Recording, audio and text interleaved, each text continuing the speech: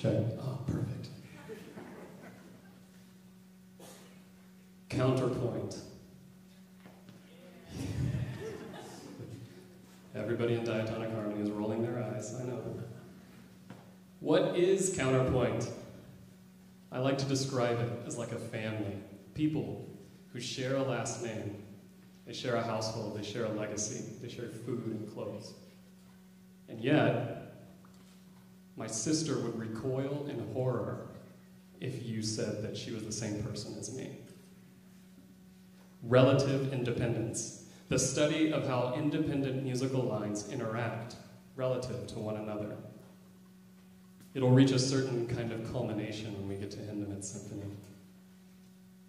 But this is a march that we're about to play for you. What does counterpoint have to do with any of this? I have 3 quick stories for you that I've been meditating on as we've been preparing this piece for you. First story. When I was working at Dalat International School in Penang, Malaysia, every morning to go into the school I had to pass a guardhouse, very much like the one you passed coming into this university. Inside that house was a framed letter that the chief guard, Sundaraj, kept on the wall. And it was signed by none other than Jimmy Carter. Thanking Sundaraj for his heartfelt letter of application to immigration to the US, but ultimately denying him a visa. Sundaraj first fell in love with the United States when he found a crate full of flour, sugar, and other necessities, airdropped near his home during the Malayan emergency, a time when British colonialism, communism, and democracy fought a bloody war for supremacy. He said as soon as he saw the letters USA stamped across the wood of that crate, he knew that this was a country he could love. He didn't get to immigrate here, but his children did, and he finds fulfillment running the guardhouse of an American international school. Counterpoint. Second story. Less than a kilometer away from that very guardhouse, I unwittingly found myself in a frightening altercation with a member of our neighborhood community. Some of this man's words stick with me to this day, clear as sunshine. Go back where you came from, he demanded of me.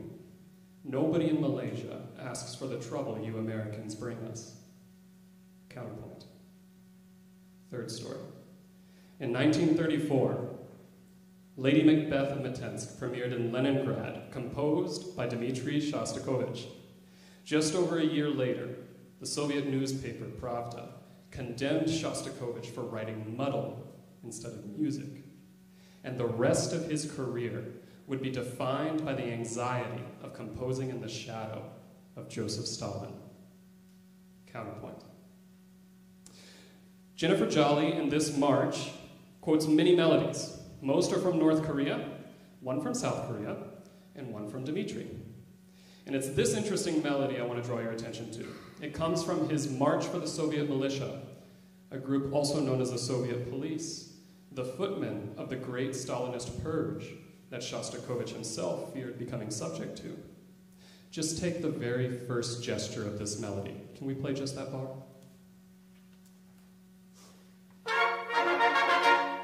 Simple enough, right? Can I hear the firsts? Just the first players?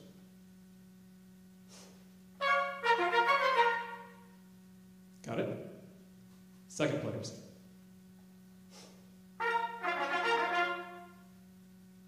Third players.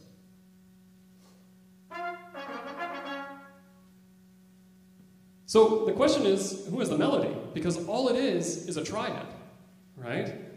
That's all they're playing, the basic building block of Western tonality. A gesture that is completely equal no matter what part you play. Had anything more communist ever been written? And yet, this is the genius that scholars keep talking about when it comes to Shostakovich. Because the hierarchy is undeniable, because when you hear the melody, it's clearly in the top voice.